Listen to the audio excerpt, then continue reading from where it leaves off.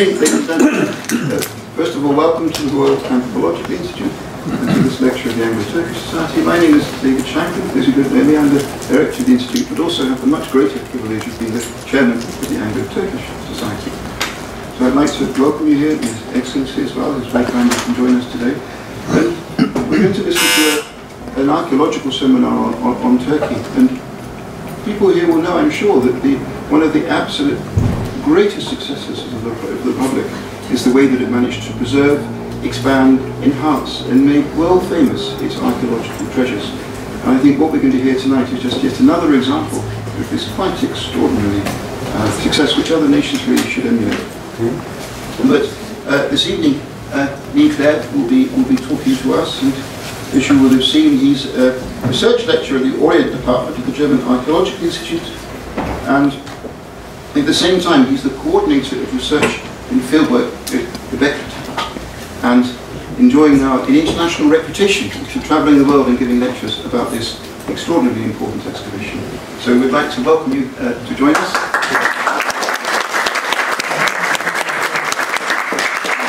Finally, a note on the proceedings. What we'll do is we'll have an hour of a lecture, then questions, and then if those of you are on the folding chairs could please stand up and get them out the way, then we can have a glass of wine. But unless we get rid of the folding chairs, we won't be able to have anything to drink. So there we go. Please, the floor is yours. Excellent, ladies and gentlemen, thank you so much for the invitation to speak this evening.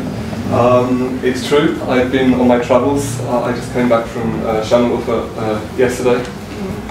Swapped planes and came to London. You realise, of course, we're now more or less in the first sort of 3 months or so of the Göbekli Tepe year, which is 2019. And for this reason, of course, a lot of work is being done in the media, and of course I'm doing my share as well, getting the message across, what an important site we have and how lucky we are to have this site in southeastern Turkey. So yeah, I'm going to speak tonight about the site. I think perhaps some of you have heard a lecture by Klaus Schmidt before he passed away, the old excavation director. He passed away in 2014. And I took over the reins when he passed away, and actually it was provisional. I wasn't expecting to be here now. It was like, oh, you know, a couple of years or a year or so until we find a new Hoja, a new professor, and he didn't arrive, or she didn't arrive. So I sort of slipped into this sort of function, and 5 years later, here I stand. So I'm very, very fortunate in a way. Especially working at this site, really one of the most, if Ian were here, he'd probably say not the most spectacular. I'm sure he'd say Çatalhöyük is a lot more spectacular. But I think, at least for the so-called pre-pottery Neolithic, the earliest Neolithic, one of the most important sites currently under investigation. Of course, here on the left-hand side, I mean, I have a lot of people to thank. It's not just me standing here, there are many, many people behind this. And of course, also our very close cooperation with the Museum in Shanghai and the Ministry of Culture, of course, in Ankara, with whom we work very well together, and of course the excavations are a joint collaboration in that sense. But I'll tell you a bit more about the organisation of the project a little later on. Okay, let's see if this works. So I'm going to give you a general introduction to the site, and also you'll probably realise as I go along that a lot of the previous sort of conclusions about the site reached by Klaus Schmidt were actually questioning that. These are things that you know, have been put out there over the course of the past 25 years or 20 years of research when Klaus was you know, at the helm. And of course, those really important things have been what you can see here, the site being declared the place where religion was born, and of course the world's first temples. Now, I'm going to tell you this evening that I don't believe they were the world's first temples. I don't believe in this temple hypothesis. I will prefer to refer to them as multifunctional buildings, but we'll go into that. And also regarding the architecture, there are whole new insights that we've gotten past over the course of the past 2 or 3 years, which really need to be put out there. Of course, we're doing that in the form of publications, which are a bit slower in coming, but you know, you have me here, so I'm going to give you the update of our research at the site.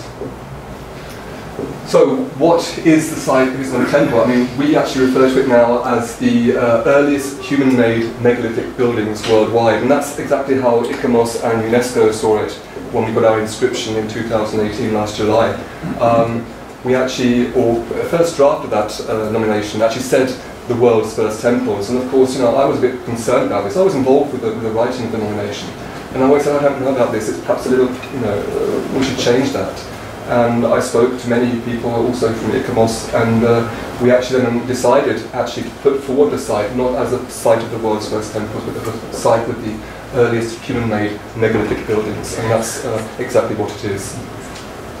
That does say more details in just a second. Really, I mean, you probably know the answer to this question, but I think it's very important, and this is something that happens very rarely with Göbekli Tepe, is that it's put in its context. For us archaeologists, context is everything. You know, the chronological context, the cultural context. There are all things that we have to really consider when looking at a site or even a find. A single find needs that context. Without its context, a find is not worthless, but it has less information for us. So, looking at Göbekli Tepe and the role it's been given in the past 20 odd years, of it being, you know, the birthplace of religion, you know, really we need to look at the context to really tell whether that is the case or not. So the Neolithic, as you probably know, this is not working now. Oh, here we go. Really was not. It's often been referred to as the Neolithic Revolution. I mean, that would be very wrong in that sense. Revolution is quite a fast process. But you know, looking at the so-called Neolithization process, as we now know it from recent years, this was a very long, drawn-out process, one that covered really thousands of years. I mean, one of the most important innovations of which are attributed to Neolithization, they are of course Sedentism, which actually begins much earlier, you know, in the late you know, around 13,000 BC in the southern Levant. We have good, you know, data for that. Even earlier, in fact, in the other Paleolithic, we have sedentary camps or semi-sedentary camps. Domesticated plants and animals come in about 8,200 BC, and of course, right at the very end of that, we have a 7,000 BC mark, the first pottery. That's why this very first part of the Neolithic, so here's the end of the Epipaleolithic, this timeline will be under all the slides. So really the early the Neolithic is sort of starts around 9,600 BC, which coincides with a climate change, the so-called Valley Holocene, temperatures increase and the conditions improve. Then we have the so-called pre-pottery Neolithic, which is divided into various stages, mainly A and B, with early, middle and late. And of course the pottery Neolithic right at the end. And Göbekli Tepe fits right at the beginning of that sequence. So we're at the so-called pre-pottery Neolithic A, which starts around 9,600. And the site itself goes to about 8,000 BC, although the radiocarbon data are not quite clear on that. But we have other lines of evidence we can look at regarding the... But it's about 1,500 years of occupation, which is a very long time. You know, if we think about it now, it's from now right back to the end of the Roman period. So it's a 1,500-year period where so much was happening at the site. And there was a time we had this transition, this slow transition from really hunter-gatherers to farming communities. But perhaps importantly, the introduction of domesticated plants and animals actually comes in after Göbekli Tepe is abandoned. So this is quite significant, in fact. You know, we have here the last hunter-gatherers. Göbekli Tepe is abandoned, and we have first sites in the region where we have data for domestic plants and animals, and it could, you know, have be linked. Okay, here you can see a rough map of all of these early Neolithic sites. We have a few late Epipaleolithic sites, which date to this we have pre-Neolithic, and we have the PPNA sites, and the blue dots are where both late Epipaleolithic and early pottery, early Neolithic sites. So you can see here this the Fertile Crescent is quite. Do you have a pointer on this? So we have this swathe of sites, the so-called Fertile Crescent, and of course you can see a whole cluster of sites up in the north, in what's now southeastern Turkey, northern Syria and northern Iraq. And of course Göbekli Tepe is right in the centre of this cluster. And of course this northern cluster, this upper Mesopotamian cluster, this is one of the key areas, one of the core areas where we have early Neolithic communities farming. It's here that we have very early evidence for domesticated plants and animals post Göbekli Tepe. So a very important area indeed. And meanwhile, we have another area over in central Anatolia, which is another area of Neolithization. I don't know whether Ian spoke about it last time when he was here, but we have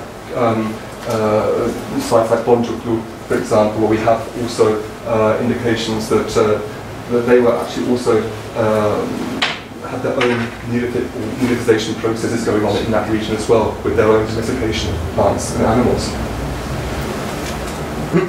And of course, a prerequisite for a site to, for the Neolithization, for the domestication of animals and plants, is of course where they have the wild predecessors. And of course, in the case of the Upper Mesopotamian area, that is given. We have the wild crops, which are all there, and of course also many of the animals, which you can see on the next slide. So we have, sheep, goat, and pig are the most important when it actually happens, as of the early DPNB. So what I want to show here and emphasize here is that Göbekli Tepe is at a very early stage of this Neolithic transition, right at the end of the Paleolithic, between sort of first sedentary communities coming in and the domestication of animals. And of course, after that, it all spread, of course. We have here, bottom right, we have the core areas where the Neolithization really took place. And of course, if we're looking westwards, it also went eastwards, etc. Perhaps we should click that off. I think it's trying to download an update. So it's spread out across the Balkans, Central Europe, and reaching this region, British Isles, quite a bit later in the 4th millennium. Okay, let's get to the site itself, because of course the location is all important. So here we are. It's a very impressive site. The location is really unique. It's on one of the, I think it's the second. Often it was written by Clare, so it was on the highest point of the Germush mountain range. In fact, it's the second highest point, as we now know from our geographers who've been working in the project for the past 3 years. So the second highest point of this mountain range. Should we have a stick or something like that? So I have a pointer. No, I don't have a pointer. It's okay. I'll manage. So we can see here the green area. This is the Haran Plain. That might be a bit. Might be be careful, everyone. On the end as well. So the black star is in the site, and then we have here, of course, the Haran Plain. And on 3 sides we have the mountain chain. So here in the north is the Germush range. We have the Tektekler on the eastern side, and Shangalbuk is here in the northwestern corner of the plain, and we have a line of mountains coming, or hills coming down here. And of course, from the site itself, there are fantastic views on a good day when it's not so, especially in the spring and in the autumn. These are taken in the spring. So to the north, we have the eastern Taurus Mountains, and on the horizon, we can also see Nemrut'ta, another UNESCO heritage site.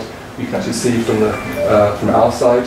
I was there just a few days ago, and there was still snow on the mountains. It's a wonderful view. To the east, we have the Karajida mountain, which is an old volcanic massif, and this is one of the areas, or there were studies done in the 1990s on einkorn wheat, and they actually discovered or determined that this area here, the flanks of the Karajida mountain, is where the first einkorn wheat was actually domesticated. And then to the south, we have the Haran Plain stretching down in front of us. On good days, with good visibility, we can see 30, 40 kilometers, more or less to the Syrian border. So it's a very, very important location. It's visible from the plain when you look up. And of course, for the people that lived here, and I say lived here, that's another thing we're going to have to come to, because of course Klaus said it was a purely ritual site with no domestic activity. We know different. The hunters were living here. Of course, they needed to keep, track of what was going on down in the plain. Of course, this is a perfect location for keeping track of those gazelle herds, which are moving around the site and through the plains, surrounding plains. So a very strategic point, perhaps even for defence purposes. That would really explain the choice of this location. Yeah, as you know, 2018 we became World Heritage, but I put this picture down here as well because this shows the site before the excavations commenced, an aerial view of the site. Country fields, it was being farmed by the local villagers from Urenjik, who are now very much engaged as our workmen and also at the new information centre. They're the bus drivers, and they do more or less their guards, and so a very strong link to the local community, which we're very, very proud of. And of course, they have a very special bond to this land. In fact, they still see themselves as, as being part of this landscape. So it was being farmed, and of course, this farming activity was, of course, bringing stuff to the surface, and this was being reported to the museum. But the site itself was actually discovered officially, by archaeologists in the 1960s. In 1963, there was a joint survey project undertaken by the University of Istanbul and Chicago, and they were actually going around the whole southeastern Turkish or southeastern regions looking for new archaeological sites. And they came across Göbekli Tepe. It was noted down. It's published as a result of this survey work. But then nothing more happened. They went away, and large pieces of limestone, which were observed on the surface, they were thought to be much later. Of course, no one knew about T pillars then, so it's not their fault. What happened then was the archaeologists went away and they chose another site to excavate. They went to Çayönü, which is another important Neolithic site further to the east near Diyarbakır.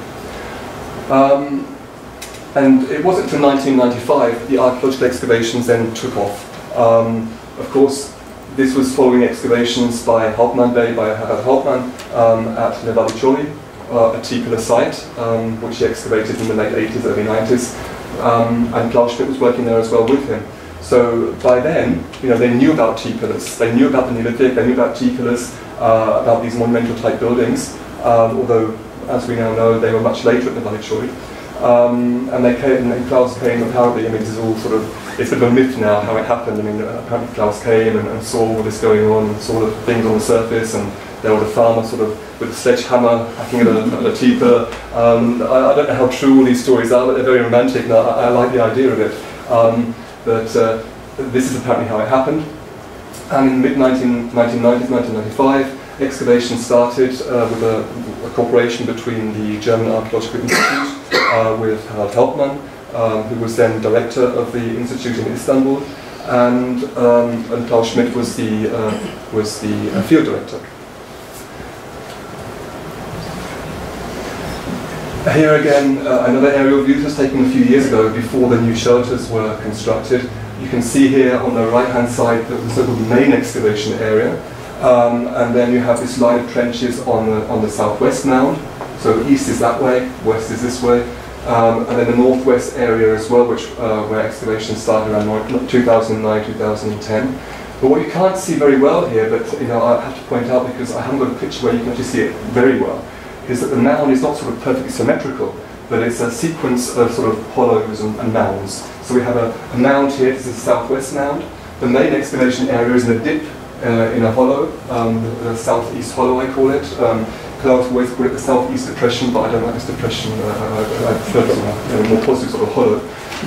Then we have another mound where the metal roof is, and then another dip, and then we have another ridge, and this is a northwest depression or northwest hollow with another mound or knoll here. So it's really a sequence of mounds and dips. And in these dips, for example, in the main excavation area, this is where Klaus Schmidt found these monumental round buildings. And on the higher lying parts, he found rectangular buildings. And for him, this was quite clear, and we knew this from other sites already, or he knew that the round buildings are very characteristic of the PPNA. We have round architecture at this time. And around the early PPNB, we have this transition to rectangular buildings. So around sort of 8,700 BC, these communities discovered the corner. This was another innovation of the Neolithic. So the corner was discovered around 8,700. They started building sort of rectangular houses. So it was a chronological sort of differentiation based on the architecture. And he wanted to test, when he went over to this area in 2009, he had excavations in the hollow, in the dip, and on the mound to test his hypothesis that he discovered down here, that in the dip was the round and on the hill was the rectangle, and he confirmed that. So this is where he found building H, and up here there were rectangular buildings, which were then, for him, PKMB, early PKMB. This is how the site looks today. A few snapshots I brought with me. These are the new shelters at the site. The top one here, this is over the main excavation area, so the southeastern hollow. You can see it's well, I always refer to it as a Pringle, sort of a Pringle shape, with a wooden walkway underneath. The wooden walkway you can see there has now been removed. This is the old part of Klaus's construction, where visitors used to go across. That's now been removed, so the whole of the area is now free. You can walk all the way around and see the site from every perspective, which is a very good thing for the visitors. So presentation is obviously a very key issue for us now. And this one at the bottom, this is a design. This is over the northwestern part of the mound. We have the northwest hollow where building H is. You can see here it's a different design, but actually it's not designed for the public yet. There are wishes to extend the visitor path to include this area, but at the moment excavations aren't that advanced that we think it's worthwhile. So I think for the meantime we'll stay in this area.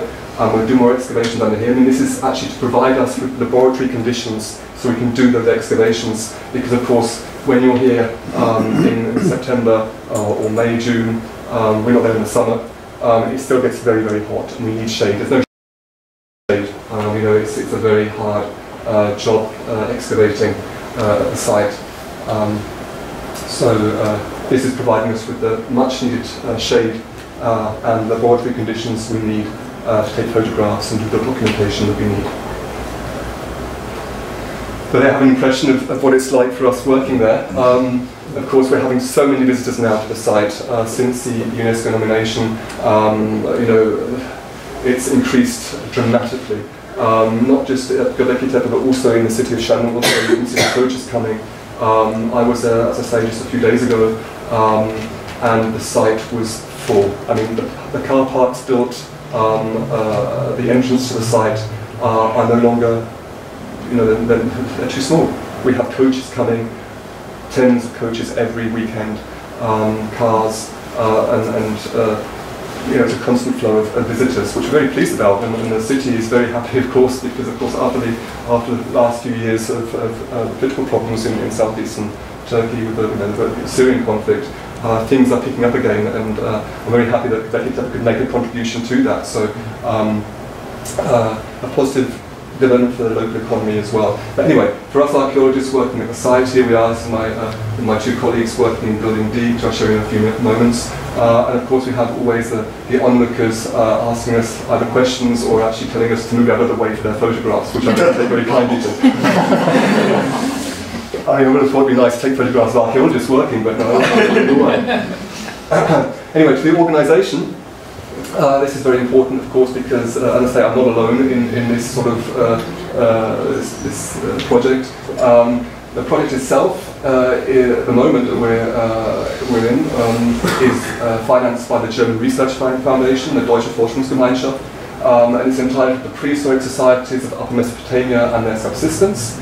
Of course, we're here in the middle. This is the Orient Department at the German Archaeological Institute. This will soon be moving to Istanbul. As of this year, I'll be based in Istanbul with the project.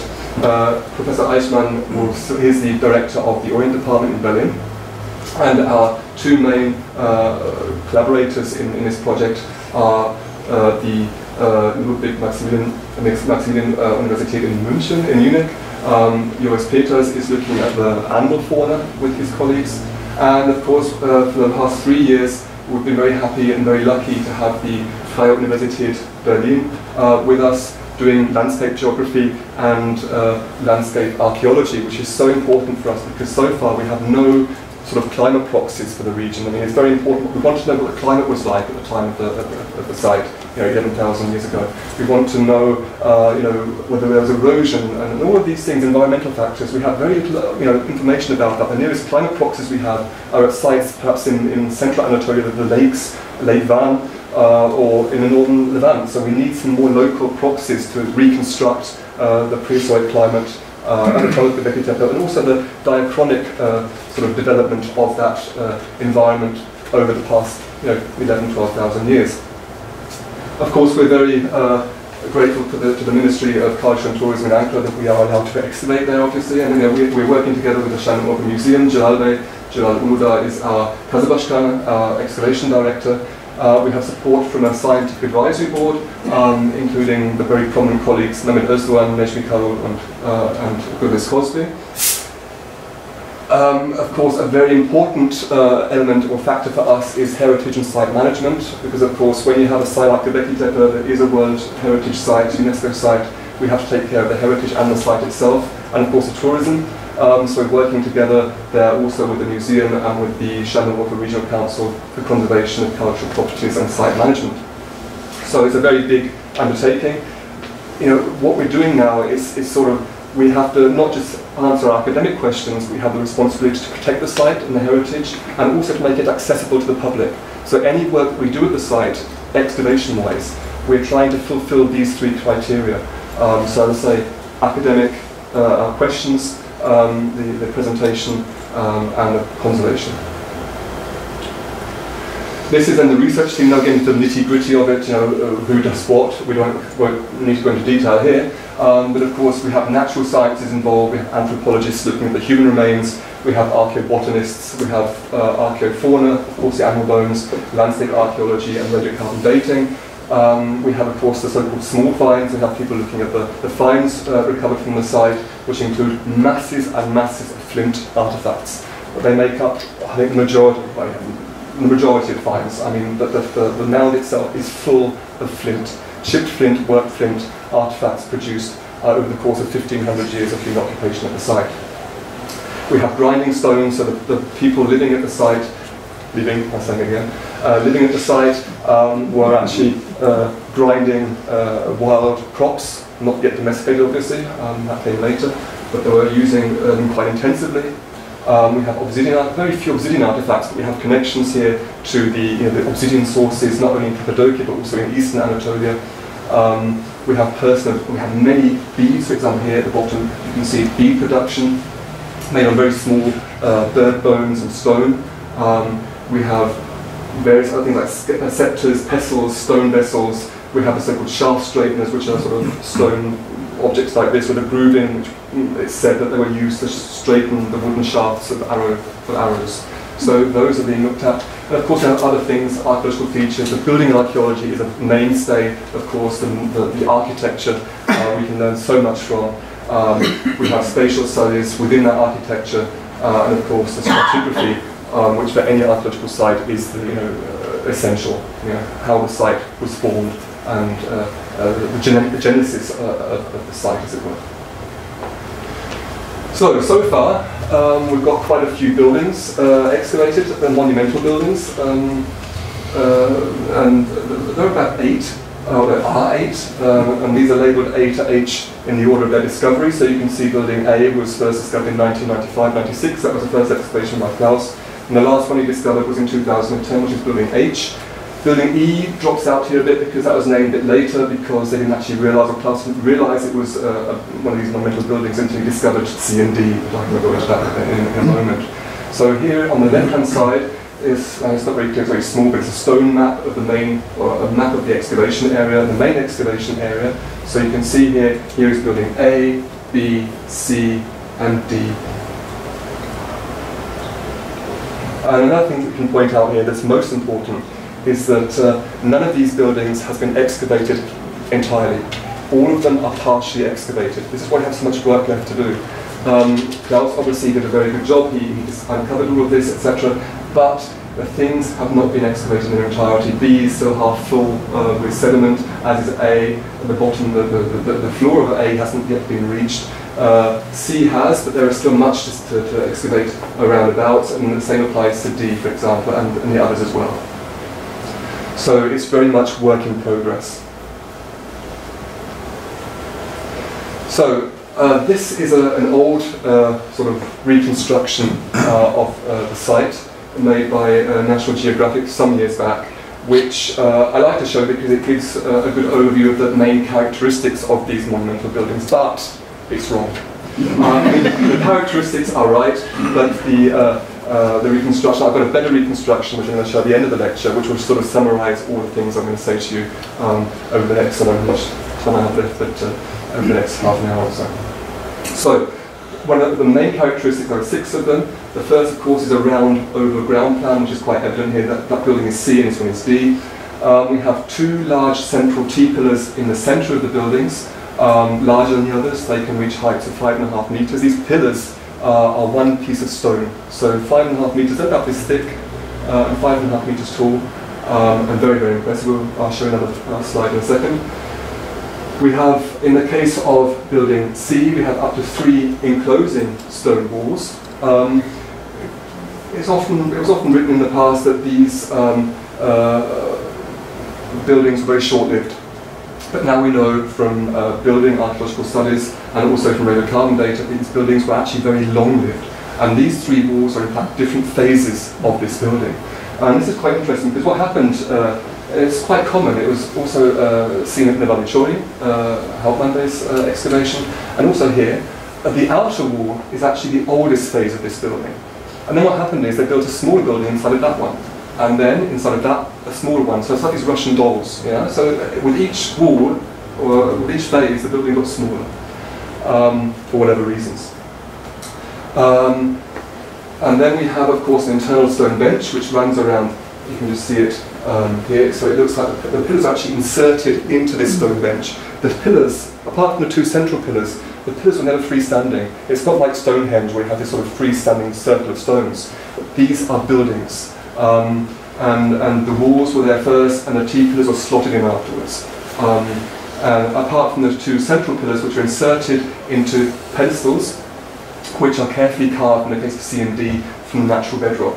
So what you can see here, the floor of C and D is the floor, the rock surface, the limestone rock surface, which has been carefully smoothed, painstakingly smoothed, and then these pedestals cut out, a slot put in, and the T-pillars inserted in the case of the central pillars. And of course, it's very when you're there and you see it, the foundations of these pedestals, these slots, it's like 6 inches, 15 centimetres. So they would never have stood on their own. This is one of the indications, one of the reasons we think these buildings carried a roof. Yes.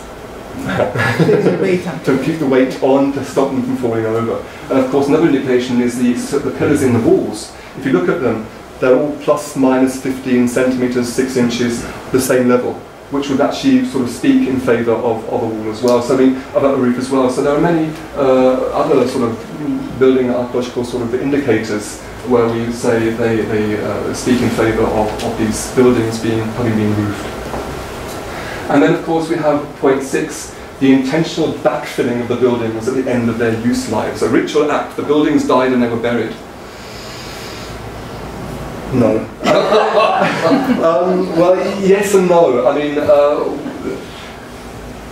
when you see these buildings, building C is 30 metres in diameter. And, you know, to fill a building like that, it's going to take a lot of stuff, a lot of rubble, which it is. It's rubble, it's this size rubble, limestone rubble, littered with flint artefacts, grinding stones, bits and pieces, bits of bone, lots of animal bone. And Clare Schmidt always said, yeah, this is ritual backfilling. The buildings were buried after their use lives. There was feasting going on, to explain that as an explanation for all the animal bones. But now we're beginning to think, perhaps we should reconsider this, because if you look at the topography of the site, and I showed you the dips, and we're in a dip here, and we have surrounding higher parts of the mound. What we're seeing probably here is erosion, buildings collapsing in and filling up. But I'll show you some more slides in a second. So we're questioning a lot of the earlier interpretations, and it's not we're not being disrespectful to Clare. I mean, he did his based on what he saw, but of course we're now having a fresh look at that evidence. We have new evidence from new building archaeological studies. We have new radiocarbon dates, which he didn't have, and so it's changing the picture of the site, and of course also its function. So here's the shelter again, and this is some of the most recent work we've done at the site over the past, say, since 2014, 14, 15, 16 into 17. It was like in the in the prelude to the construction of these shelters. Of course, these shelters need foundations, and these foundations have to be drilled into the bedrock, which meant at different locations around the main excavation area, also the northwestern part, we had to do deep soundings, go through all the archaeology down right, because of course they couldn't the builders couldn't drill through archaeology. That's important. We couldn't allow that. So we had to excavate these deep soundings so they could drill the foundations for these shelters. And so the first time we got really glimpses into the complete stratigraphy in very small areas, like keyhole surgery, very small areas that stratigraphy right through the mound, right down to the limestone plateau beneath. And this gave us insights into the earliest layers of the mound. It gave us insights into the genesis, into the morphology of the mound, and it obviously gave us information about the levels of the plateau as well underneath. Because of course previously it's been written that the mound is 300 meters in diameter and 15 meters high, and it's all archaeology. Now we know that this wasn't the case, because what we think now, based on the measurements of the plateau at these different drill locations, we can see and say that the thing was stepped. The plateau is not flat, it is stepped, so it's not all archaeology. So, you know, perhaps there's 3 meters archaeology, 4 meters, 5 meters, but it's definitely not 15 at the top. So this would have been the case. I mean, this stepped sort of formation of limestone, this could be natural, which it is. If you look around the surrounding hills, you can see the stepped sort of natural limestone, but it also could be the sort of result of quarrying, because of course they were quarrying for these pillars and for the building material, and they could have actually made these steps artificially, probably a mixture of both in fact. And you can see the quarrying going on here at the bottom. These are reconstructions by our building archaeologist Maurice Skinson. So you can see he's put in, they're smoothing here the floor of the monumental building. They've got the T-pillars being carved here, so making sort of these artificial steps. And these steps are then used to support the walls of the buildings. So they're sort of semi-subterranean in a way. Although, you know, perhaps to the front they were less so, but of course that also built up the sediments over the course of time. And of course, elsewhere we have quarrying activity as well. The mound is at the bottom, at the top there. You can see in the distance, about 300-400 meters away. But there's evidence in the surrounding plateau for lots of quarrying activity, prehistoric quarrying activity. So if you walk around, you can see 2 or 3. This was the most impressive one. This is a T-pillar. It would have been the largest T-pillar had it been actually sort of dragged away and erected. It's, I think, that's 6 meters. And it's actually been carved. You can see here, this area is all quarried away as well, so this has been taken away already. But this one was carved, and for some reason they left it. There's actually been crack in it, whether that's sort of post-Neolithic or whether this was a reason they left it because it broke when they were quarrying it. But you can see they would have carved here channels, and they would have sort of used probably wooden levers to sort of split the limestone, and they would have dragged the thing away. So, and of course, this was this was quite a mean undertaking. So we have quarrying activities. This is a result from the geo-radar studies, which were a few years back now, 2013. This was done by Clare, and he had many of the areas surveyed using this sort of ground-penetrating radar, where you don't have to excavate. Obviously, you can send sort of actually I'm no expert for this, but of course I have the technology to do that, the colleagues, and we get these anomalies come out, which you can see here. So here's the excavation area, the main excavation area, the southwest mound, and of course you can see these rather large circular structures here, which haven't been excavated yet apart from up here in the northwest area. Then we have building H, but actually building H doesn't really sort of correspond to the anomaly that we see in this picture, so we're a little bit sort of skeptical. We really need to have more excavation to see that, to see if what we're seeing here in the geo-radar is correct. But if we do take these anomalies as being buildings, especially this one in the centre, I mean, building C over here, this is 30 meters in diameter. And if you compare it to that, if that is a building, it's going to be 60 meters. So this is a very large structure, if it is one. It will be a very large building. So this is why we're very skeptical, very wary at the moment until we've actually done some excavations there. But it's not likely we'll be doing excavations in that area just yet, because as I say, all of the buildings down there have not been excavated in their entirety, and we have to sort those out first, I think, before we turn to a new building. I've got now a video sequence. It's made of scan data. The resolution isn't very good, but it gives you an impression of the site. So this is the main excavation area.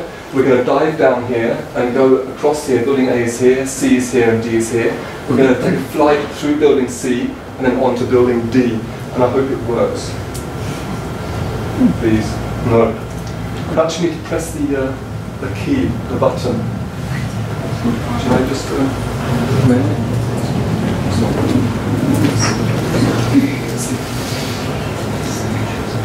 Here we go. Oh. So here we go. Sorry. So we're flying down. So here's the entrance to the site. Here's A. Up here is C, and over there is D. So first we're going into C. You can see the two central pillars are not preserved. We have the circular building here. We have inside. We have this bench that I was talking about. Can you see? With the pillars inserted into the bench. We have. This is one of the central pillars. It's sitting in a carved pedestal. We're sort of moving around here. There's the other one. There's the pedestal again that it's been put into. And I'm going to zoom out and head over to D. This was made a few years back, so the excavations in D have progressed since this video was made. But here we have again the round oval ground plan, the two central T-pillars in the centre of the building, not quite completely excavated yet, but that happened a year or so after this was taken. And of course D is also a bit higher than C because of the step situation of the site. Okay. This is another recent shot. So, if they weren't temples, what were they? Yeah, but this is going to take a while. No, it's not. What was happening at this time? Of course, when people become sedentary, and people were sedentary at this time, we have sedentary villages, and we know quite a few of them in the region. These are all sites, domestic sites, known from southeastern Turkey, Tigris region mainly, and also northern Syria. And what I did here, a very basic sort of thing, I looked, there's a previous study by a colleague called Ian Kite, and he was working in the southern Levant, and he took sort of ethnographic data and used the surface size of prehistoric sites and the size of communities, ethnographic sort of early farmer communities, and sort of made calculations as to how many people were living in a site at one time. Now this is very dangerous in a way because we don't know whether the entire site was occupied or whether they were moving around that one site. But we have here the different sites. These are all PKNA sites. And their size, the area sizes, so anything from sort of 0.1 hectare to up to what we've got here, 3.5 hectares. And we have an estimated population level 1, which is based on a more conservative sort of reconstruction of population numbers, and population more liberal sort of estimate based on 294 inhabitants per square hectare. And these sort of numbers then sort of fluctuate around 128 or range from 128, 130 to about 419. So, even though it's dangerous to do this, and I realise that, and I wouldn't do it again, but I need something to sort of get a grip of to how many people were living at these sites at any one time. And so we get this number, and of course, if we're looking at 130, 140, 150, then we're getting to what we know is Dunbar's number, and I think perhaps you're aware of this term, which has been put forward by Dunbar. It reflects the size, the number of sort of the network, the reciprocity, etc. How many relationships you can have with any group of people at any one time, and according to him, 150 is the limit of the human brain to keep track of all of those sort of networks, all of those reciprocal sort of activities going on. And of course, when you get over that number, you need mechanisms to take care of it for you. I mean, today we have Facebook and Instagram and various things to keep track of people. But at the time, of course, they needed other mechanisms to keep a group together. The thing is, when you reach sizes, community sizes like this, then you're going to have challenges coming in. With sedentism, the population grows, so you're going to have the social cohesion going to be suffering because of that. You're going to have problems with sort of resources because they're going to be possibly fighting over resources. There's going to be people collecting more wealth, surplus. So you're going to have sort of hierarchization coming in. All of these things are happening at this time. through centralisation and the growth of population, all this is happening. And you know, it's very strange. I mean, I've looked into this in more detail. We have really no evidence for conflict at this time. And really the evidence for sort of surplus accumulation and hierarchization is there, it's incipient, but it's not full-blown as in later periods. So something was being used to counter these challenges, and I think that sites like Göbekli Tepe. And you know, these are communal building projects. I mean, it couldn't have been accomplished in any other way. But it's more than that. And this is why I say they're not just temples. I mean, look at this. I mean, we've got a round oval ground plan, and we have these two central T-pillars in the middle. And we know that these T-pillars are human representations. So, you know, in the centre we have these wonderful carved, you know, 5.5 metre T-pillars. This is a carved platform and the T-pillar in it, the smooth floor. And we have here, you can see, they're stylised depictions of human beings. The top of the T is the head, and the shaft is the body. So what we have here is a belt. You can see a loincloth made of fox fur. You have the hands resting on the stomach. And if you look at the sides, you have in low relief, you have the arm coming down, the elbow and the forearm. So these are really human depictions. And not only that, they're individuals, at least in the case of these two central pillars. I mean, they both look the same. There are two of these, obviously, two central pillars. But for example, they have different necklaces. This one here has an H sort of symbol, what I always refer to as a donut, and a crescent. The other one has Ukrainian, like the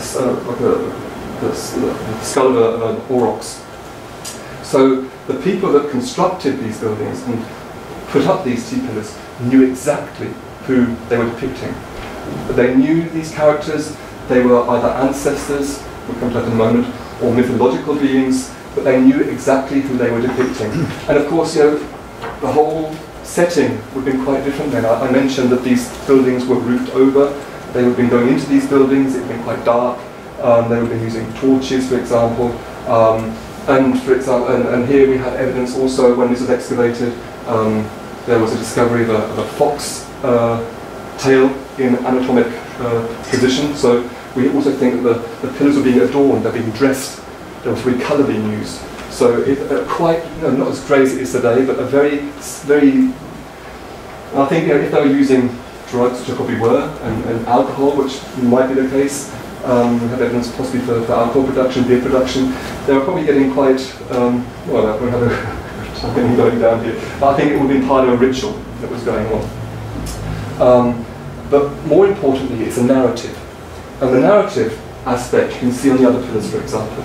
These are two pillars, this one is from building, or these two are from building C. You have here 3 birds, 1, 2, 3, 4, 5 birds against a net sort of backdrop. You have a wild boar at the bottom here, and probably a fox coming in here as well. And then on the right hand side you have a high relief. These are quite, not common, but frequent. Let's see if we can see that close up. Here we have a close up of this high relief. I mean, the craftsmanship is quite astounding. I mean, you have the whiskers here, you have the teeth, the eyes, the claws coming in, even the rib cage is depicted. So these were not sort of beginners, they knew what they were doing, and they knew what they were depicting. And this one, strange enough, it has a wild boar in low relief at the bottom, so perhaps we're seeing here a hunting depiction going on. This is a predator, probably a leopard, waiting to pounce, perhaps on this sort of wild boar waiting beneath. It gets even more detailed. We have other pillars which really do tell stories, really do tell narratives. This one in building H, pillar 56, is just full of wild animals. And at the edge of one is the border of the next, so they go into one another, they merge into one another. So we have here, we have leopards, we have snakes, we have what we have here, we have cranes at the bottom, and the people, the artists, I say artists, they were playing with the imagery. Because if you look here, these cranes, these water birds, they're standing in the waves. But if you look closely, the waves have heads, they're snakes. And this is something they're really playing with the imagery. On the right-hand side, we have, you know, various animals. We have scorpion here, is at the bottom. We have a bird. We have a vulture here with a spear on its wing balanced. The vulture has a very strange sort of pot belly and strange legs. We have a chick, possibly on the right-hand side, a snake, and these very strange H or I symbols that are quite frequent, especially in building D, that we don't know what they mean. And there's so-called handbags at the top, which we think could be depictions of the buildings themselves, the roof buildings. So, I mean, this is not just a collection of animals that were living in the landscape at the time of Göbekli Tepe 11,000 years ago, most of which are now extinct, but they are showing a narrative, a story. And I always say it's perhaps a bit like, you know, if we had a pillar today and we had a wolf, a little girl in a red cape, we'd say, right, Little Red Riding Hood. I think for them it was exactly the same. They went to these pillars, saw these images, and knew exactly which story was being transmitted. And of course, these stories could be very old indeed, because we know, you know, if we look at prehistoric communities and also more recent traditional communities, a lot of these stories were passed on orally, oral narratives. And I think and this is one of the most important things about Göbekli Tepe, besides the architecture, is that for the first time, these people are putting in stone these narratives which could date back right into the Paleolithic period. So a very, very impressive piece of work, art for everyone, for the world in fact. Which is why, of course, we're UNESCO World Heritage Site now. So, right, and also I can point out one of the very few human depictions on the pillars. I mean, the T-pillar itself is a human depiction. But down here at the bottom we have this guy here. He's missing his head. It's always been proposed this circle at the top here on the bird's wing, on the varnish wing, could be the head of this guy down here. But he's missing his head, so his arm up, and he has a phallus. And phalli are very, well, I can say they are omnipresent at Göbekli Tepe. The male symbolism, the penises, the phalli are a very dominant motif at the site, on the pillars, on the sculptures. And this has also been interpreted as being something to do with sort of the, well, I'm not saying male dominance, but the sort of hunter culture, the hunter sort of traditions. Here again, a few examples of wild boar. We have at the top, you've seen this one already. And here, this one was actually turned on its head to depict a dead pig, and it almost has a penis, I think, at the bottom there. So, I mean, there's also the consideration that, you know, why do we have no predecessors of this stuff? I mean, it just came out of nowhere. 9,500 BC, all of a sudden they started building these wonderful T-pillars and buildings with these very impressive carvings. I mean, perhaps they were doing it in wood first. Perhaps they were, you know, perhaps, I mean, we don't have any wood preservation, but perhaps the woodwork was even more impressive than the stonework, and probably even was. So we've seen that. I say common, and it's these narratives which were keeping the community together. Everyone shared this narrative. They knew who was depicted here. We have the communal sort of layout of the buildings. So not just sort of temples. I don't want to say temples. They were ritual places, but they were social hubs. And of course, we can't know who was allowed in these buildings, whether it was reserved for certain parts of the community, or whether all of the community could go in. But whatever the case was, these buildings were emphasizing this communal sort of activity and the common narratives, and also probably the common ancestry. And talking about ancestry, of course, we can then come to the human bones that we have at the site. The human bones have been taken or were recovered from the fill of these monumental buildings when they were excavated. It's not a great deal of material, it's mainly sort of animal fauna, mainly gazelle, aurochs, wild boar. But we have a few human bones, and among these human bones, a lot of them are skull, human skull. And what is important to know is that this period, the whole of the sort of PPNA and early to middle PPNB, this was a period where the human skull, the human head, played a very, very important role. Whether you go to southern Levant, northern Levant, or now into southeast Anatolia, southeast Turkey, you see that the head was given a very important status. It had a very important status. What happened was people, or certain individuals, perhaps probably not everyone, but certain individuals were buried when they died, usually not in graveyards like today, but whatever, but beneath the floors of the houses or next to the houses. And at some point, not long after, they went back in and they exhumed the skull. So they dug a hole and took away the skull. So you have to sort of, you find sort of skeletons missing the skull. The skulls were extracted, and of course, because the decay hadn't, you know, it's not, you know, just had it in the form, we'll have it in later on, but they weren't properly decomposed, and they used flint tools to scrape away the rest of the hair and the flesh that was attached to the skulls. And that's where these scratch marks come from. So they're using flint tools to clean the skulls. And in new studies, we have even indications of deep grooves and also small holes.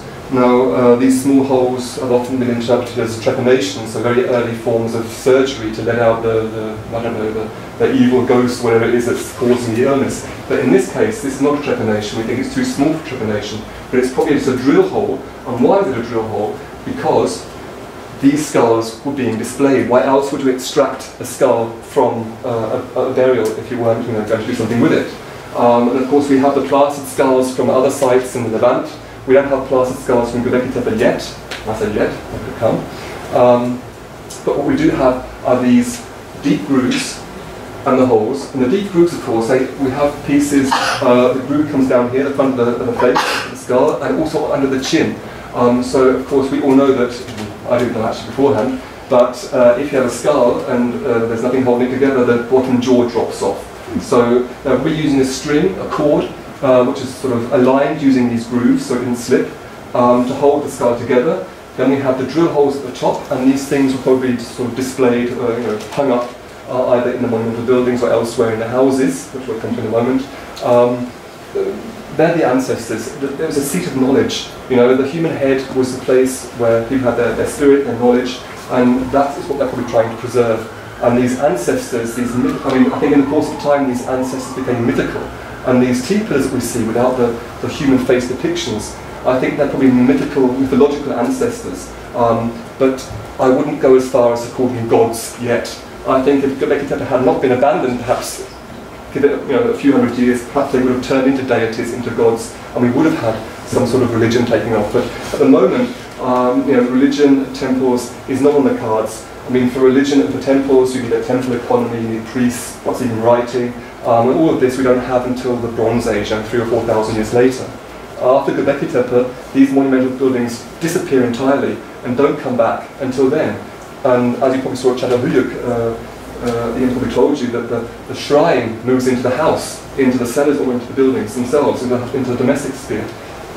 Previously, it was separate.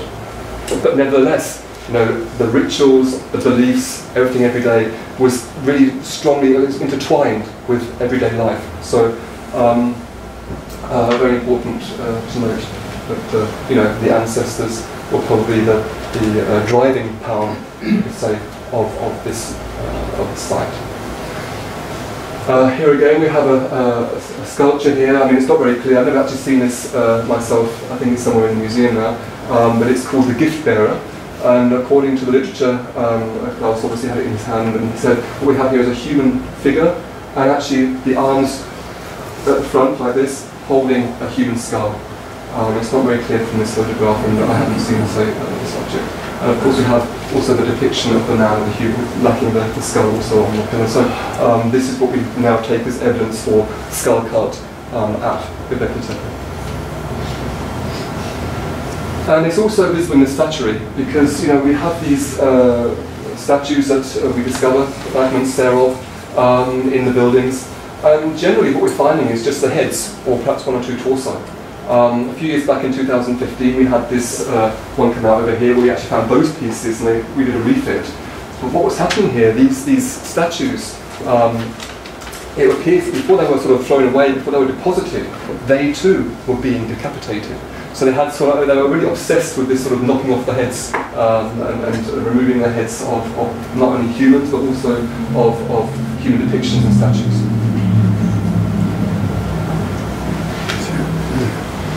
And at this point I can also sort of give you one of the most recent discoveries, which we're very happy about for many, many years. I mean, Klaus was always quite convinced that the site was very much was linked to death, to some sort of rich death rituals. And he never found any human burials. We were asked to excavate a drainage channel for the new shelter that was being built in the main excavation area. So we had a trench coming down to the south here. You can see here, we're looking to the south. That was back in 2017. So we have this channel coming down for the drainage pipe, and at the bottom we have tanks. This actually hasn't been completed yet. We're going to go back and finish this year. But in the centre of this, in this sort of box here, we had, lo and behold, our first burial, which we weren't expecting, but out it came. And this is a first. We're very happy, of course, to have this. It's obviously a very small area that we're looking at here, but we're actually within a rectangular building. So it's early PPMB, and we have it's a multi-phase building. We have at least 2 floors. The top floor is here. There's a floor underneath upon which the bodies were laid. So they actually made a hole in the upper floor, laid the bodies in, and then filled it up again. There are actually 3 individuals in this grave. They're actually disturbed, and they still have their skulls. But you can see here that the bones are still more or less in some sort of articulation here. But they're pushed to the side. We have not really any grave gifts. There are 2 or 3 large flint blades. But this came out in 2017. We haven't finished the analysis yet. And it needs publishing, obviously. But 3 individuals, 1 adult, 1 juvenile, and I think a child. So the results are just fresh. But Julia, our anthropologist, was happy because, of course, in spite of all the male symbolism we have at the site, she was very pleased to announce that the adult in here is a female. And it's also quite characteristic of domestic as well, because of course the burial underneath the floors, so another indication that we're dealing with a domestic setting. I mentioned the beer earlier on, but this is something that I'm still not quite convinced of as yet. We have these sort of vats here, which could have been used, there were analyses were done of the sediment taken from these, and a couple came back positive for fermentation, which was taken then as an indication that the people were actually brewing beer. It could have been incidental. I think we need more evidence for that. But it's more into sort of relation to the backfilling, which I think didn't happen, sort of celebrations, building monuments and attracting people to the site. But I think that's something we need to discuss in more detail, perhaps even in relation to funerary traditions. But what I want to say here, before we go on, is back to the context. And I say, we've been talking a lot about Göbekli Tepe now, but we've forgotten the other sites again, because we always do this, because Göbekli Tepe is so sort of amazing, it's so sort of all these wonderful results, we forget to look elsewhere. Göbekli Tepe is not the only T-pillar site in the region. We of course have Nevali, which was excavated by Hauptmann and now flooded underneath the waters of the Atatürk Reservoir. But we have even more sites known from surface survey work. My colleague Valentin Celik has been doing a lot of survey work in and around Urfa. We know there's probably a T-pillar site in Urfa itself, not far from Balıklıgöl, in the centre of the city. We have other sites like Karahan, Hamzan Tepe, Sefer Tepe, all in these mountainous sort of regions around the Haran Plain. And this is incomplete. I mean, since this map was done, I think Barton has got at least a dozen more T-pillar sites known from surface finds. And he's now excavating a site in the Teknik Dalal called Haliswar. And he has been working there for the past 2 years, and also has rectangular architecture and T-pillars now in his trenches. So it's very exciting. Göbekli Tepe was not the only T-pillar site. It was, of course, one of the biggest, comparable in size also to Karahan, which possibly we'll see some results coming from in the future. But the symbolism, okay, we have other sites in northern Syria, Muridet, Sheikh Hassan, Jebel Ahmar, Tel Karamel, and also further east in the Tigris region, Kirtik, Tepe, Halancheli, Chayonu. They all have very similar sort of symbolism. They don't have the T-pillars. Some of the buildings do have pillars, but not T-shaped, but the symbolism is very similar. So, and this is one of the reasons that Klaus referred to the area as a cultic community. These people were in touch, they knew about one another, but for some reason the T-pillar phenomenon was restricted, limited to around Şanlıurfa. So I say future work will, we need more work to understand this whole network of what was going on. Here's a picture of Nevali. I didn't want to need to show you that. I mean, this is a rectangle building again. I was talking earlier about the buildings inside buildings. Here again we have that. We have an outer building and a younger building inside. And this building, before the site was flooded, Hauptmann had the whole of this so-called cult building taken away stone by stone. And I was really impressed when, just a couple of years back, the new Şanlıurfa Museum opened, the biggest, newest, all the superlatives museum in Turkey. And this building was reconstructed stone for stone inside the museum. So it's it's worth seeing. And that was done by a colleague called Murat Akman, who was actually at the excavation himself with Haltman. And he actually put the thing back together in the museum. So it's really fantastic. Yeah, we're now going to come to building H. I want to show you briefly because, of course, this symbolism wasn't restricted to these sites and this time, but I think it continued for millennia afterwards. And I want to show you a pillar from building H. This is building H itself. It's partially excavated in the northwest hollow, northwest depression. We have here the central pillar, which is poking out. The second hasn't been discovered yet. We have the outer wall here. We have a wall on the other side, and we have T-pillars around about. And this is the aerial view. So here's the building itself here, and you can see it there on the stone plan a bit easier. And we have here this pillar 66 in the top hand corner. You can see it. It's this one below this stone here, before it was excavated. Top left hand corner. There we go. And we have this wonderful sort of carving, and it's not high quality, but what you can see here is an aurochs. Its tongue hanging out, its legs are buckled, it's dying, it's been hunted probably. And you can perhaps see these lines sort of sticking out. There could be spear depictions. There's a smaller animal, a smaller one below it on the right, perhaps a smaller animal, perhaps a baby, a calf, or perhaps it's seeing some sort of spatial sort of, in the background, foreground sort of thing. But this thing, obviously, it's dying, it's in its death throes. But if we go to Çatalhöyük, which is 6,500 BC, so really 3,000 years, 2,000 years later, what do we get? We get this. You see, the bull baiting, the role of the aurochs, the bucrania, are still a very dominant feature of the late Neolithic. So we're now right over here. Yeah. So it seems that bull baiting and the cult and beliefs around the aurochs were still omnipresent so many years later. And there are so many interesting things about this stone. I mean, I didn't see this until later when this photo was then, we looked at it more closely. But you can see the zigzag coming out of his eye. And there are various other things like overlays, and there's the bird up here as well. So if you look at it in white light, you can see many different things on the stone.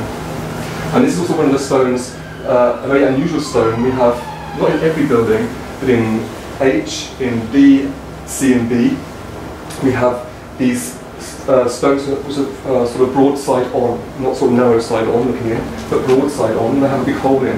We often refer to them as the washing machines, for obvious reasons.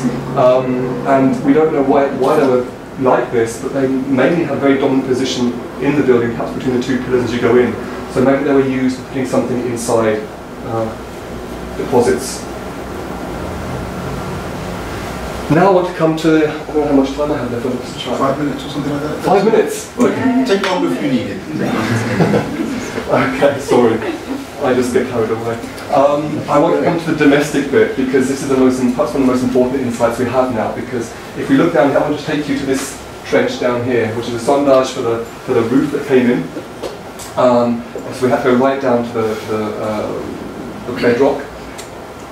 So here it is again. And this is what we found. I mean, this is quite remarkable. We have domestic structures comparable to domestic structures we know from other sites of the period.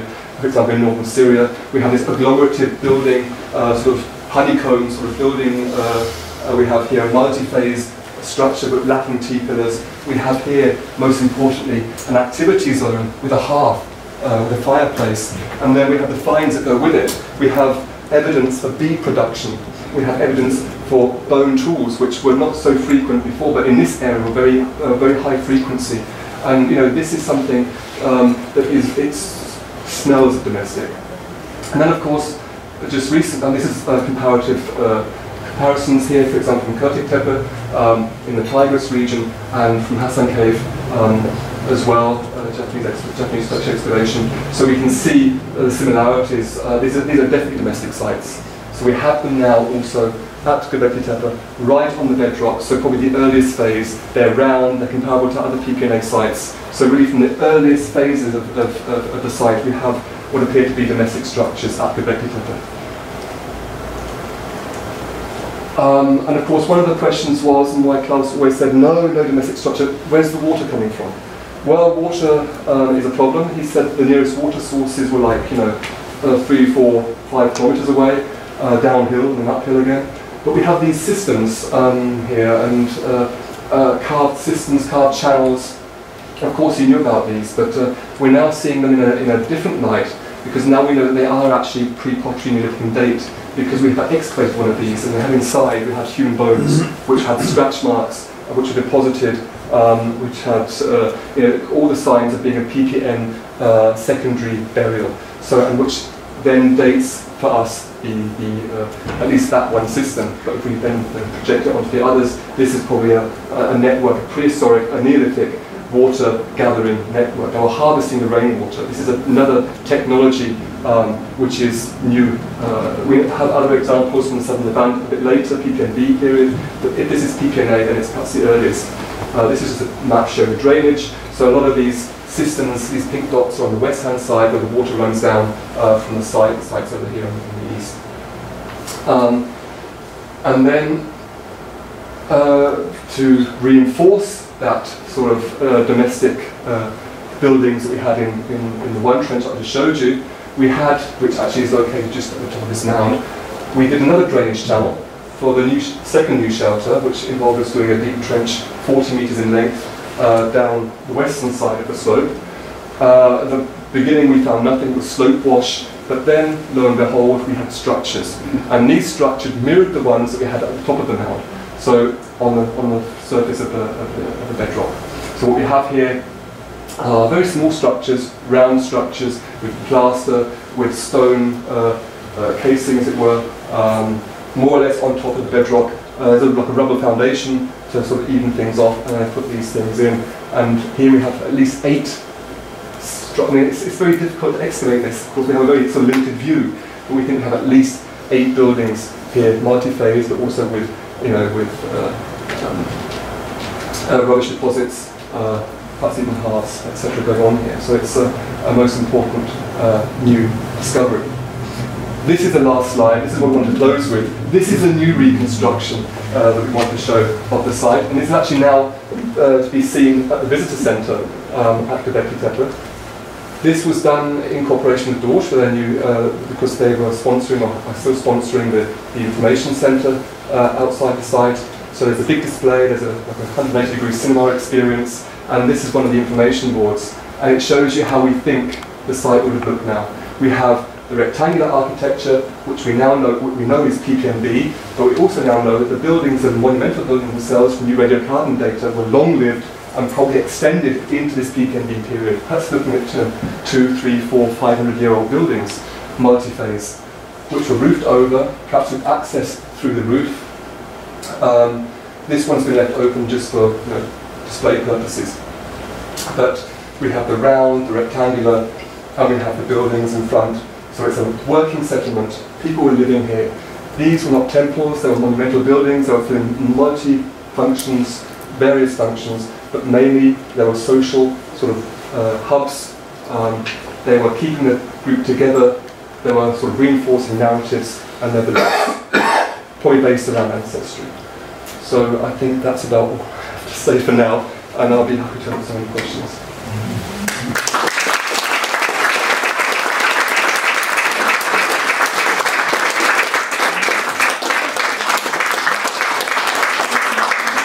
Thank you very much for that extraordinarily rich and insightful and beautifully visual presentation, which we... Was I too long? Sorry. No, absolutely.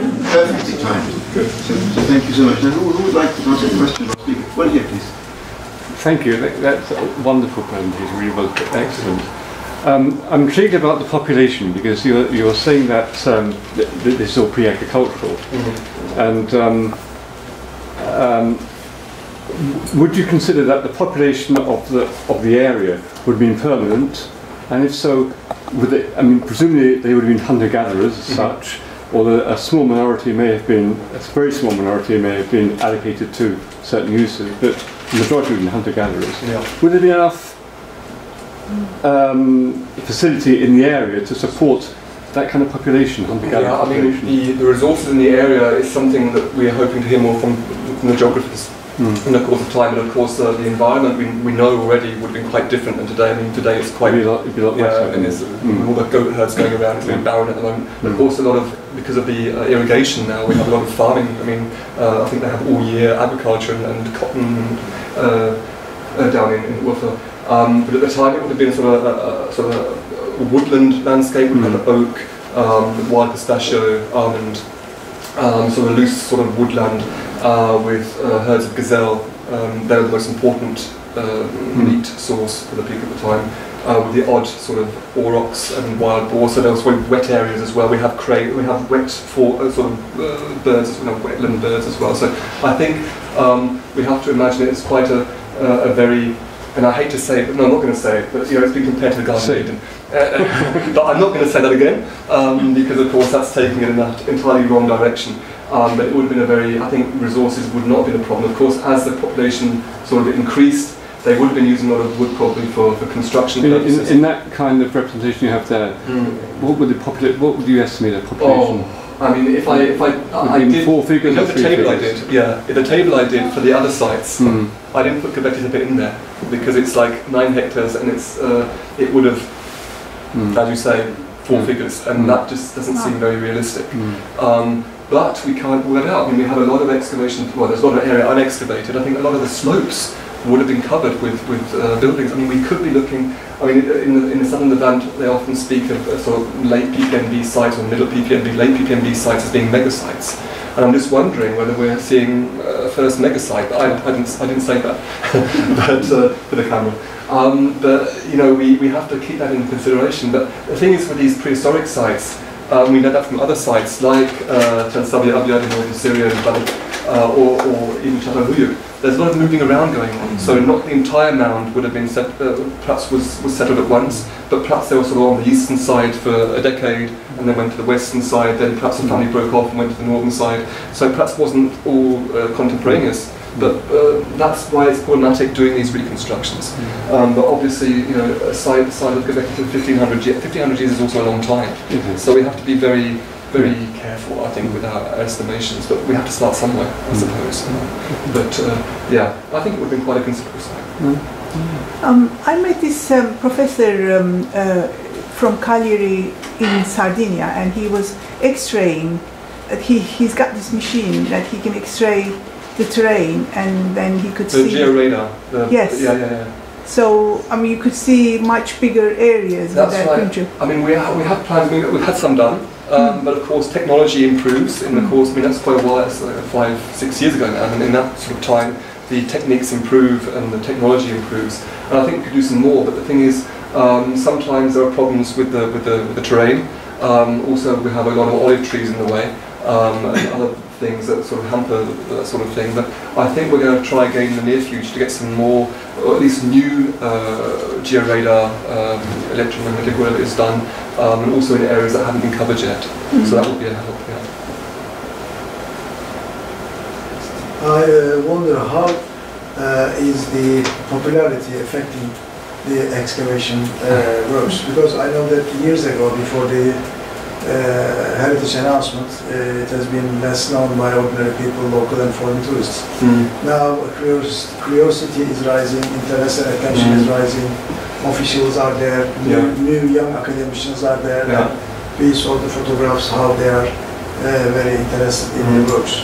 I'm not sure that from your angle it was or is not very good thing. I enjoy my work. It's true. I mean, of course, I'm first and foremost an archaeologist, and I like doing my research. But if I'm honest, in the past 2 years I haven't done much research. Of course, my colleagues have been doing that as well. They've been doing their research. I try and keep their backs clear as best I can. But of course, we do have a lot of commitments. We have been advising, for example, George for the New Information Centre. We do provide obviously when we have guests, distinguished guests to the site, we're also there to provide that support.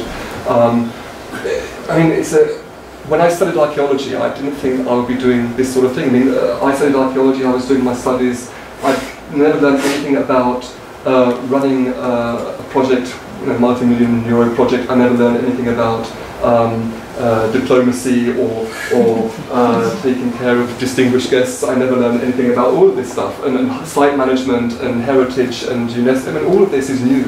But it's part of the modern archaeologist's world, and it's something that we have to sort of come to terms with. And I think the academic sort of side of things, universities have to start dealing with that, I think. And there are courses that are available but they're specialist areas as well. I'm a bit of a jack of all trades at the moment, but of course our focus is the academic side of things. But we cannot, as I said in my introduction, we have to think of these three sort of columns. We have to think of not only our academic desires, of what we want to find out, but also the conservation, the heritage protection, and also the presentation, because of course the site is a big economic factor now. I think all the drawings and figures are male in Göbekli Tepe. As far as I know, only one drawing we is have one female. Female. It's clearly and female. Yes, and giving birth, I think. Possibly. Yes, possibly. Yeah. So, what's your opinion about that? I mean, not all of the depictions do have phalli. A lot of them do, but some of them, the animals have just no genitalia. I mean, they could be female. I mean, there's no. I mean, we do have. I mean, I have to tell one little anecdote. We have when we're excavating in the northwest area for the shelter project, we have a deep sounding in one area, and we had the biggest phallus so far to be excavated. And I'm not lying, it was like this. And our workmen had a lot of fun. Yeah, I mean, the depiction go from very small images to very large. So it's a very dominant factor, maleness. But I really don't want to rule out that female was equally as important, although not in the symbol, not in the depictions and the imagery. But I think we do have that one depiction that you were speaking about, and of course we have the images where we have no clear sex given. So I don't think we can rule out entirely that we're missing the females. At the beginning of the PPNA, or maybe even a little before, in the period I think is often referred to as the Younger Dryas, following the mini ice age. What were the climate conditions like then? Do we know? Was it much cooler than now? Yeah, I mean, rain. No, I mean, I think as far as I understand, the Younger Dryas would have been drier and cooler. And then the wet period would have come with the early Holocene. So this is the thing, we're lacking local proxies, and the paleoclimate of the region is very local. We have like larger proxies, like as I was saying, Lake Van, or we have Stereofem somewhere that can give a more regional picture. But especially in this part of the world, we do have a lot of local climate. There is a view that it followed very quickly within 10, 20 years. It was very abrupt. Yeah, it's a very abrupt thing. But I mean, if you look at reforestation, that took a good while to actually then occur. I mean, it was quick in terms of world sort of geological history, but it wasn't sort of. But it would have been, I think, within a couple of generations. I think because it's so dramatic, it would have become. But this reforestation, etc., would have taken a bit longer, I think, to actually be completed. And grain production, when did that really take off? I mean, we have the people at Göbekli Tepe at this time in Paleolithic PPNA were actually harvesting wild grain. And of course, that's prerequisite for the domestication process. But it's not until the early PPNB that we have what we term morphologically domesticated. So we actually can see on the grain itself that it's a domesticated form. But it takes a while for that obviously to develop. So this PPNA period we have to see as an experimental period.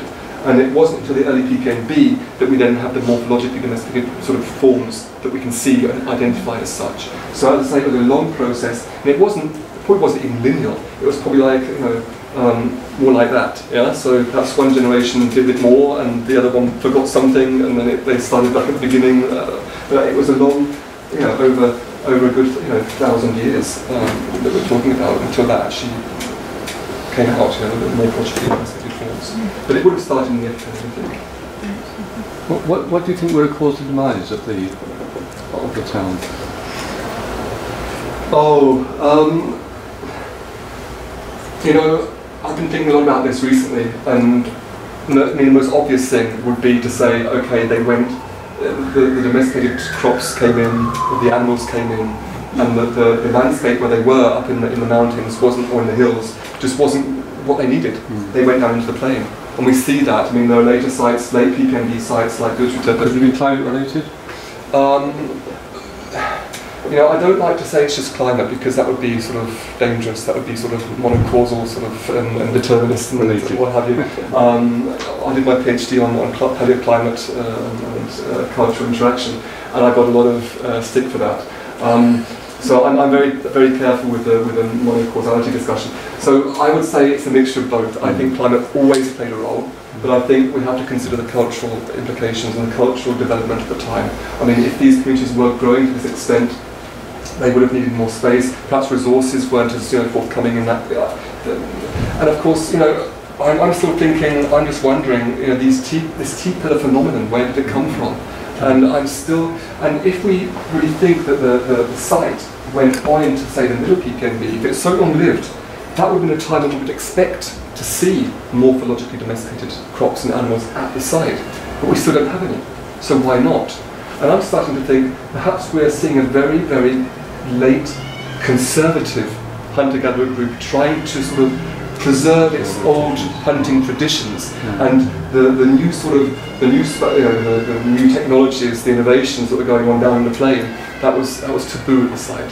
I'm just wondering, this is something I'm playing with at the moment in my academic. About 2,000 years later. What was 2,000 years? Kalaharic was 2,000 years later, 3,000 years? I mean, Çatalhöyük starts about 7,500 BC in the late PPMB. But of course, the Çatalhöyük that we know, with these, the buildings, and that was sort of from 7,000 BC to 6,000. So that was much later. And things have changed by then. So, I'm sorry about the monocausality again, but we talked about the end of the site and the beginning of the site. Yeah. And we talked about the younger dryas for climatic reasons. So, but given that this is recognised as the world's oldest megalithic structure, I mean, please, some ideas as the trigger. Could it be something in language or genetics or anything like that? So, how did all this get going? Very little. We have a few Paleolithic sites around Bozova, which is west of Şanlıurfa, but very little apart from that. And you know, this T-pillar thing, it didn't seem to come from the south. Although we have monumental, or not monumental, we have communal buildings, so-called special buildings. All of these but many of the Levantine sites, large round structures which would have housed or had space for quite a few people. But nothing like this T-pillar monumentality, and this is something that we don't have anywhere else. And for this reason, I'm wondering, or we're wondering, whether it actually came from the south, whether it could have come from the south. Perhaps we're looking at something coming in from elsewhere. But that's really speculation, and I really have no answer to that at the moment. I would love to know where it came from. But, I mean, there's this wooden sculpture from Siberia that's been sort of compared to the depiction, the human depictions from Göbekli Tepe. That means Siberia is a long way, So whether we're looking at sort of northern sort of influence or eastern influence, or probably not southern influence, probably not even western, but it's. Yeah, but all these influences, things do start, I guess, and I guess that I think that the authorities in Şanlıurfa is this is the start of a certain kind of. Yeah, I mean it's our 0 point in time. Yes, exactly. Yes. So. Which I don't actually. Well, it's okay. I won't say anything. I've said enough. Yeah. It's a request rather than a question, but it's as it becomes a heritage site and you get more and more tourists and you can create more facilities for them.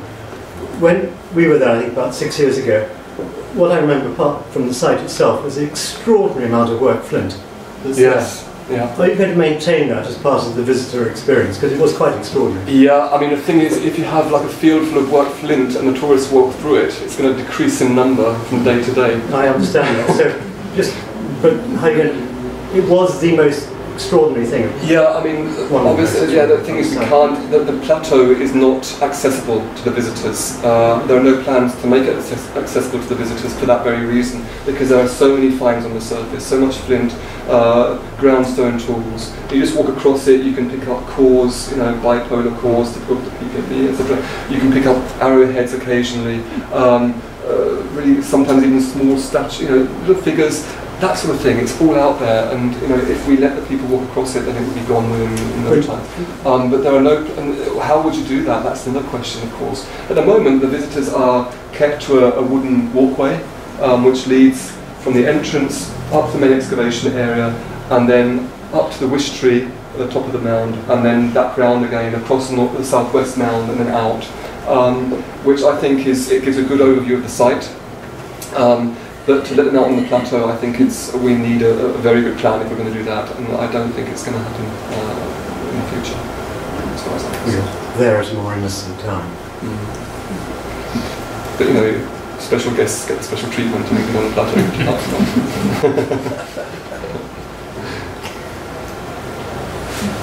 Yeah. Have you any way of estimating the length of time involved in constructing these structures? Of course, we have to realise that these buildings, it probably won't be anything to you, but I always compare it to the Cologne Cathedral in Cologne, because it was started but it's never been finished. And I think it's very much the same with these buildings. Actually, a lot of the T-pillars, or most of the T-pillars, and probably a lot of the stone work and stones, are recycles. They were very big at recycling. They were taking actually building H, I didn't show it in detail, but there's one part of the wall where there's a big slot where a T-pillar would have stood. It appears that they actually pulled it and took it elsewhere to use elsewhere. Building E, which I didn't show, is totally cleared as superstructure, and we just had to cut the smooth floor and the pedestals. And it didn't slip down the slope because it was never found. I think Clare actually looked for it. So they were actually moving stuff around a lot, and it wasn't like, it's obvious that there was a plan to the whole thing. I mean, the things are planned as they are. This ground plan is not, just something that happens. But there was a lot of sort of smaller projects going on over the whole time, I think. But we have to imagine that. I mean, some of the T-pillars are turned the wrong way. Others have images that are hidden by wall, which should have been visible. There was a lot of moving around going on. And that's what makes us think that these buildings were very long-lived, apart from the different phases we can see in the walls. So, regarding sort of time, that's difficult. Manpower, also difficult, because of course small groups can do things as well. And if you're skilled, I mean, I see the guys from the workmen who I love dearly, and they're so skilled, and they are the highest skilled workmen I've ever seen, because they can see things in the archaeology or in the excavation before I even see, or even my colleagues see them. So trained archaeologists sort of there, and then people saying, oh, there's a wall coming there, and it's like, no. 10 minutes later, there it is. So they have an eye for it. They've been working at the site for 25 years, some of them. So, and they are, if you say, we don't have any machinery at the site as such, we don't have any cranes or whatever to lift things. And if we have a large slab or whatever has to be moved, I say, can you move it for us? And it's amazing, how much they can do, how much they can lift and move away with just a group of 5-6 men. They have their tripod out and they have the rope out, and it's gone. And I think these estimates of all these sort of comparisons with modern, these photos I think from the Far East, where we have also a megalithic tradition where you have hundreds of people pulling at a rope. I don't think so. I think it was probably small groups of very trained men and women which would have been doing this work. Sorry, that was a bit sort of long answer, but that's These public spaces are very, very large for that time. I mean, leading up, how we interpret them. I mean, what parallels can you draw from other sites? Other sites? I mean, we have... there's obviously nothing like this. And there are similar sized buildings, for example, at other sites. We look at Wadi Fainan in Jordan, Bill Finlayson's site. They had a very large area. Now I don't know whether that was covered by a roof or not. But there are examples of large communal areas in these early Neolithic PPN sites. So that doesn't wonder. I mean, it would appear that this period of early sedentism was really sort of a period which saw this sort of incipience of bringing a group physically together in that way, in a fixed arena, as it were. I mean, these buildings here, and I forgot to say that, I mean, obviously there are earlier examples of for example, the prehistoric cave art in France, Spain, Portugal, etc., etc. But that was put in a natural sort of context on a cave wall. Here, for the first time, people were building the stage for their narratives, and that's something new at Göbekli Tepe. And it's also the same for the communal buildings. I think probably in Wadi Fainan, but also, for example, in Jebel Ahmar, we have paintings on the plaster of these buildings. They have no teepers, but they have plastered, the walls are plastered, and they have paintings on them, images, patterns, even animal depictions. So these communal spaces that are built is really something special. This period saw these communal arenas where they're actually using them to show their narratives, and that's something I think must tell us something about these people in these communities. They had that need to do that, and why was that? And I would say the challenges of the Neolithic transition.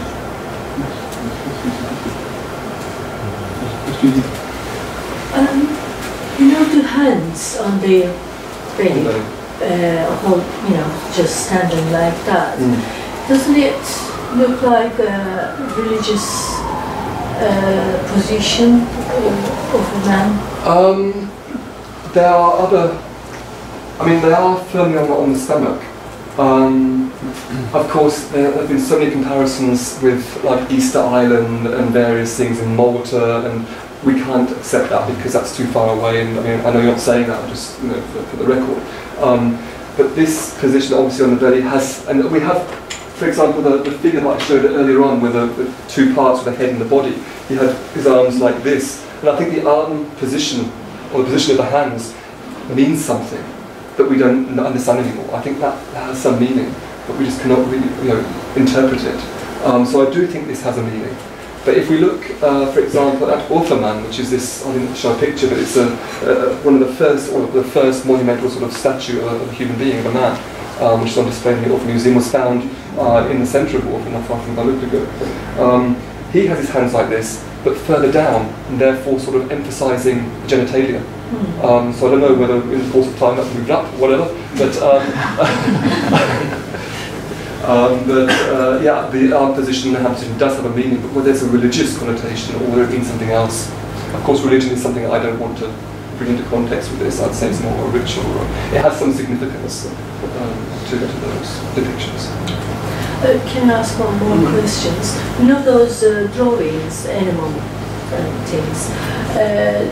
Did you do any work on it comparing to hieroglyphs and living hieroglyphs? Maybe? Yeah, I mean, these things aren't language. I mean, they're obviously a symbolic sort of language in a way.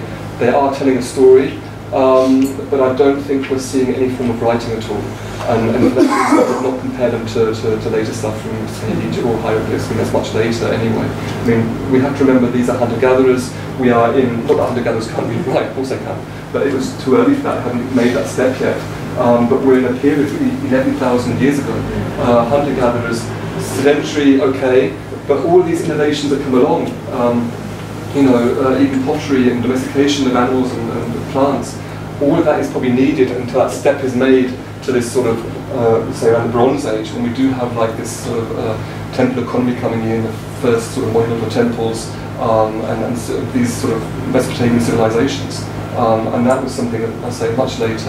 And when Göbekli Tepe ceased, when this sort of monumental building and building and making and carving ceased, it disappeared, this monumental architecture. I would say in central Turkey, in western Turkey, late Neolithic, you don't see this at all. It's gone.